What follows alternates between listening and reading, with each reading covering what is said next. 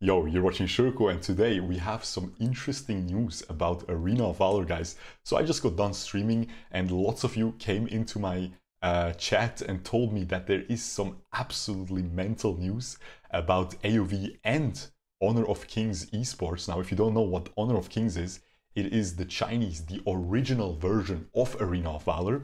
And it is basically the game that Arena of Valor was modeled after. They didn't want to just globally release Honor of Kings because like characters like Tulin, his name is Zhuge Liang in the Chinese version. So they didn't just want to port it because it has a lot of Chinese mythology themed heroes in it.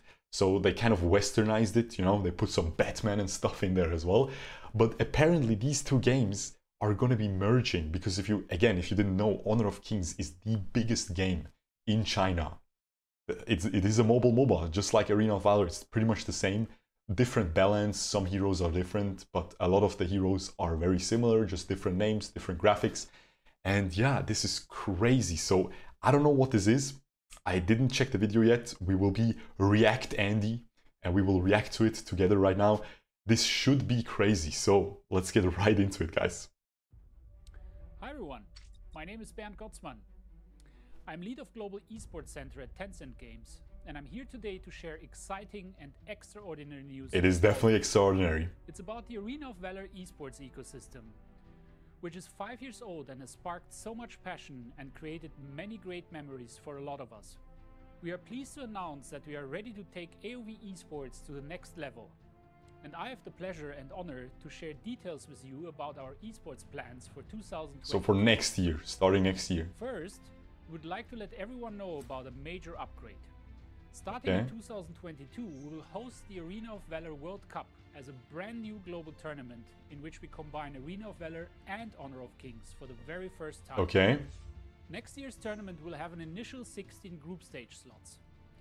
But we will increase the opportunities to qualify for those slots drastically by holding regional tournaments to allow top teams to fight their way up the ladder.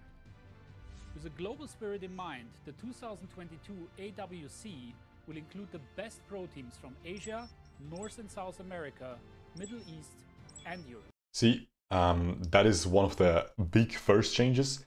There wasn't any opportunity to qualify as a European or as a North American, South American, Middle Eastern player for the AWC, for the AIC in the past couple of years, ever since the Valor series stopped. So yeah, it stopped like 1.5 years ago or even 2 years ago. So that is already really good news that we will be able to qualify again. That makes this a truly global and exciting event. Each of these regions will feature new and exciting local tournaments for teams to participate in. The schedule will get an overhaul as well. Okay. With the 2022 World Cup taking place in October. We'll be soon able to announce additional details about the AOV International Championship. And we will have more information about the local and regional Pro League details. Okay. So how does the combination of two games work exactly for next year's World Cup? That's the big question. That's the big question. Now, I saw in the comments that they will actually make one game where both rosters of heroes are in it. It sounds insane, but I don't know. The answer? With a brand new esports version that hosts both Honor of Kings and AOV heroes to ensure a fair, balanced, and super exciting competition for all participating teams. We'll, of course... Wait, okay, so they're actually making a new version of Arena of Valor and Honor of Kings combined into one with heroes from both. Now, there isn't that many heroes that aren't in both. Like, for example, we don't have Jing from Honor of Kings, which is a really cool hero. That's gonna be mental, you'll see. Like, she can create like a mirror image of herself with her ultimate. It's crazy.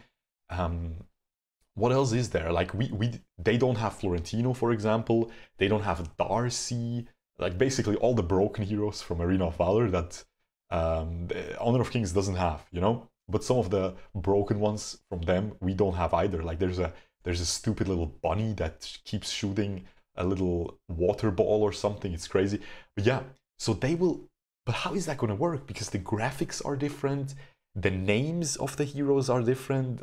This is going to be very exciting. I hope we will be able to at some point play this version on, you know, in ranked on our servers, and it's not just going to be only for esports, because at some point they have to, right? They have to make, because otherwise how are people going to practice? If you play solo queue, if you play your ranked as a pro player and you just, you know, play Arena of Valor, and then you have to go to the World Championship and you have a completely different game basically with like 10 more heroes, that's going to change the whole thing. So I think we will have to be able to practice with that as well. So they will have to, I don't know, let's keep listening.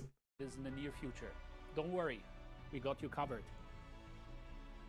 We are really excited about the 2022 World Cup, and beyond that, our overall esports plans. We truly hope we will see all of you out there competing in and watching our tournaments. We can't wait to get the show on the road.